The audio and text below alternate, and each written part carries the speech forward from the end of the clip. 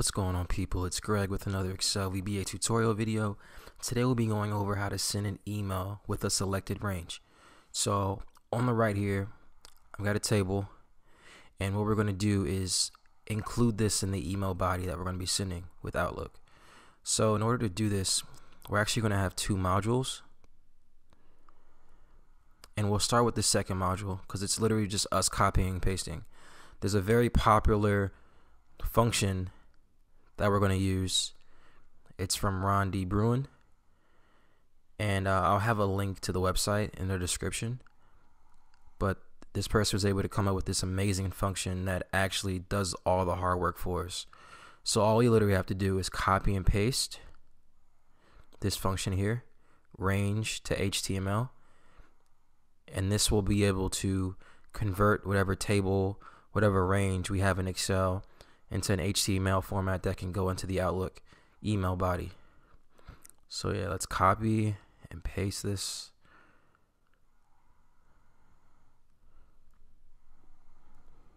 Into the second module. And we can leave that alone. And we'll go right into the first module. We'll call this sub email range. And then we'll declare variables. We're going to have out app as object, out mail as object. Let's go ahead and have a count for the number of columns and number of rows, so that it won't matter how big the range is. We'll be able to account for it. So any dynamic range will work for this code. So let's go ahead and call the number of rows count underscore row. This will be our count down, and then we'll have a count underscore column for the number of columns going this way, and those will be integers. Then we'll have a range for this entire range here, and we'll just call it population or pop. And this range will be based off of the count row and count column variables. So now we're going to have our strings, which are going to make up our email body. So we'll have string1, str1, and str2 as strings. Alright, so now let's go ahead and set our out app equal to create object,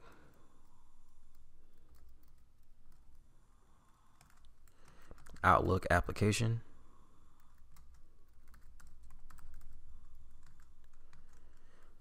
and we'll set out mail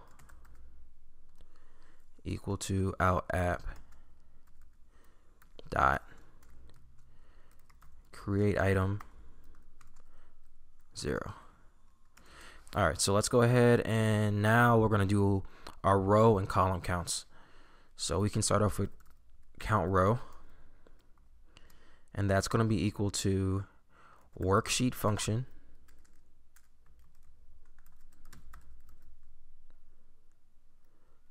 dot count a range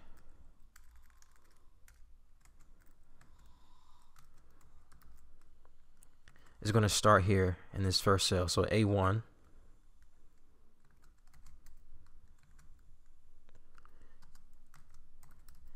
then we'll reference A1 again,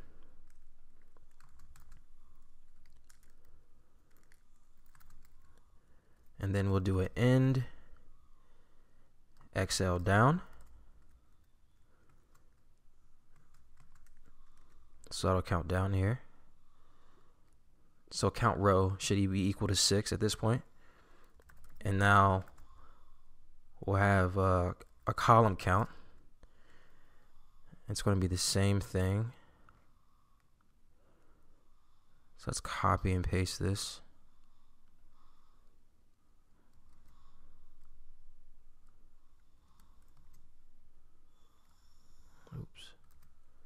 Oops. I'll just type it out. All right.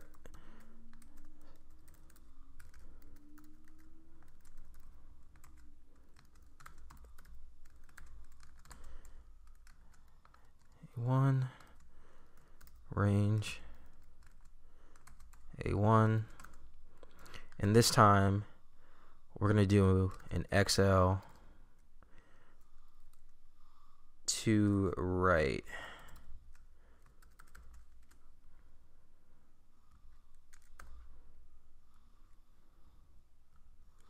So this will be counting from here to the right. So at this point, count call should be 3. So now we can set pop, which is going to be our range, equal to sheets. And this is sheet 1 that we're referencing.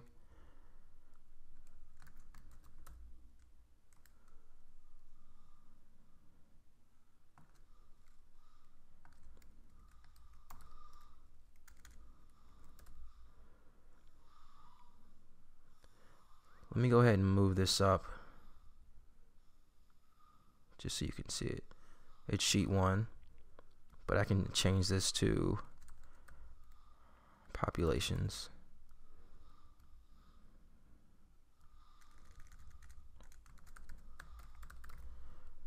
All right.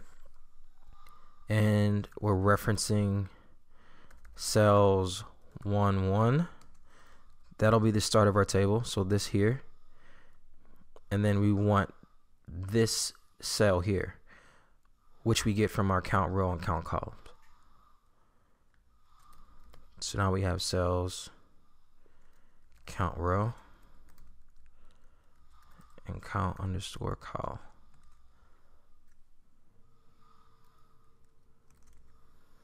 So this is going to be count row, which is 6, so down 6. And then count call is 3, so down 6 over 3. So we're there. Now we can go work on our strings for the email body.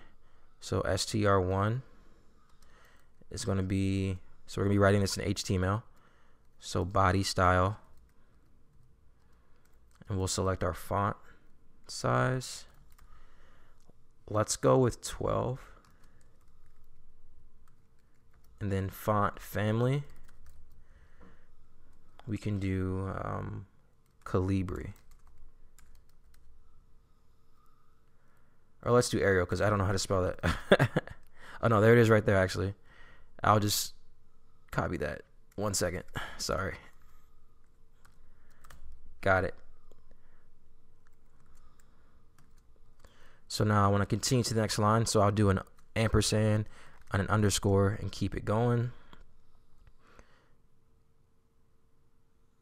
And what we're going to say is hello team, and then I'm going to have a break and then another break to the next line. Please see the figures below. And then I'll have another break to the next line after that. So then str2 or string 2 is going to be what the end of the message is going to be. So let's have another break. This will be after our table. I'll just put best regards. And then break. And then my name, Greg. Now let's go on to the email information we're going to be using. So without mail, this is going to, you can send it to whoever you want. I'm going to make up an email address, so I'll just do it to team@123.com.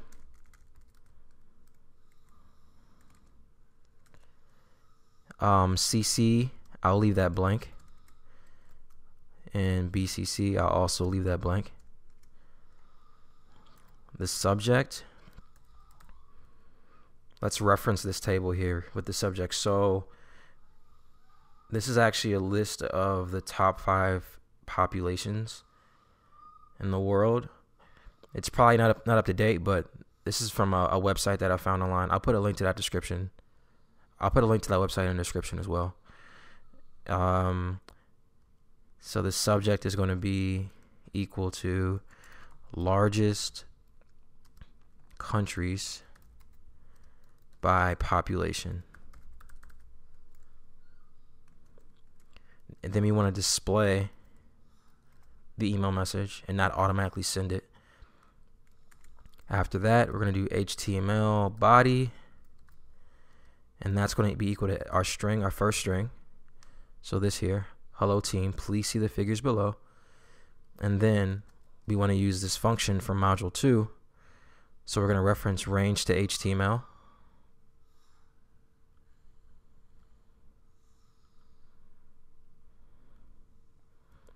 And our range is going to be pop.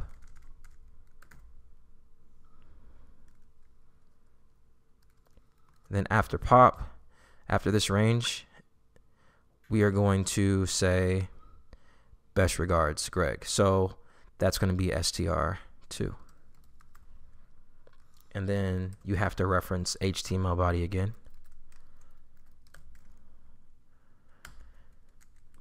Now we can end our with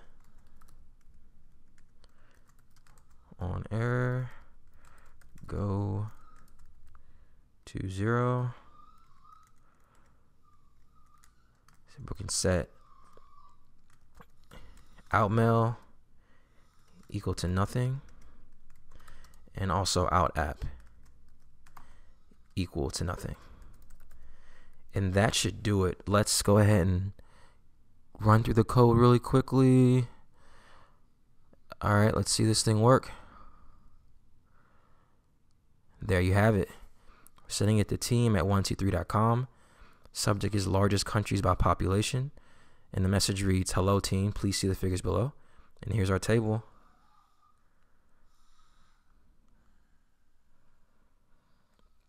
Best regards, Greg. So what we can also do is change the font size. So I can make this 20, and I'll change this to impact and run it again. And you notice how the table format didn't change at all. In order to change the table format, you have to change it directly in Excel. So if I do this, let's make this red.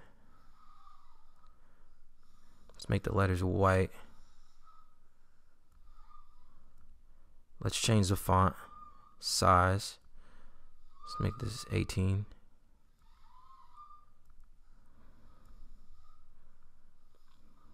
All right.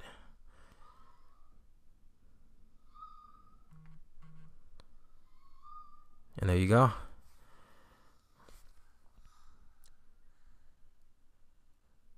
So just a quick tutorial referencing the famous range to HTML function. It's pretty awesome. Make sure to like, comment, subscribe. Really appreciate you for watching. Have a good one.